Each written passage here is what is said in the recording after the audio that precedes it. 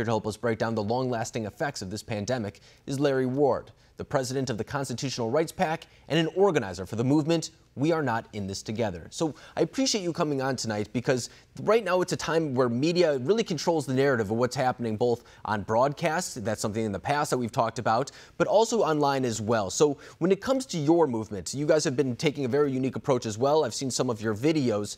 Can you explain to our viewers what the movement We Are Not in This Together is actually about?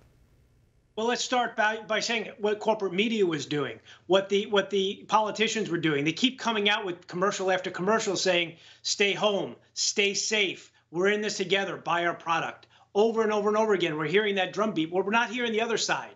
You know, because quite frankly, we need to hear the other side. We're not in this together. There are people who need to get back to work. There are people who need to get back to church, people who need to get back to their regular lives. And what the part of the story the media is not covering is quite frankly, is the other side, the health hazards of keeping this thing under lockdown.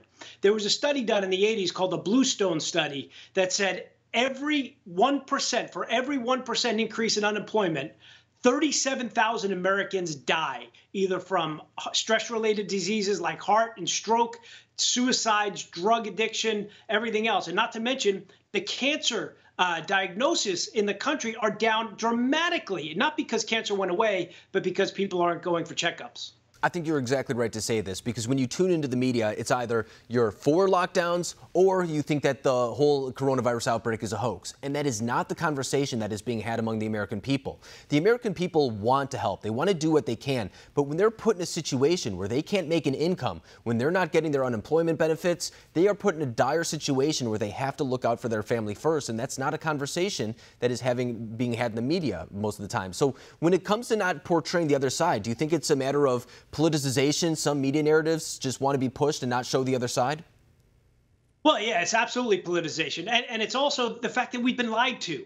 You know, in the beginning, the first couple of weeks of the lockdown, of the quarantine, the very beginning, what we were told over and over again was this was for beds and this was for ventilators and maybe PPE, that we needed to stop the rush at the hospital and we needed to flatten the curve. That was what that's what we were told we were doing this for.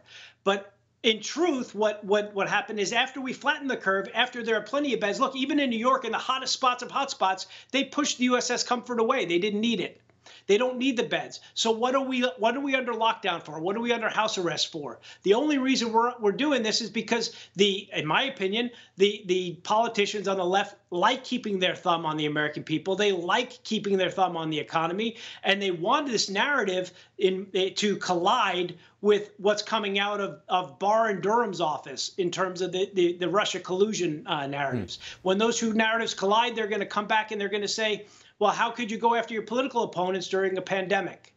And that's all that this really is about. This is turned into a political football.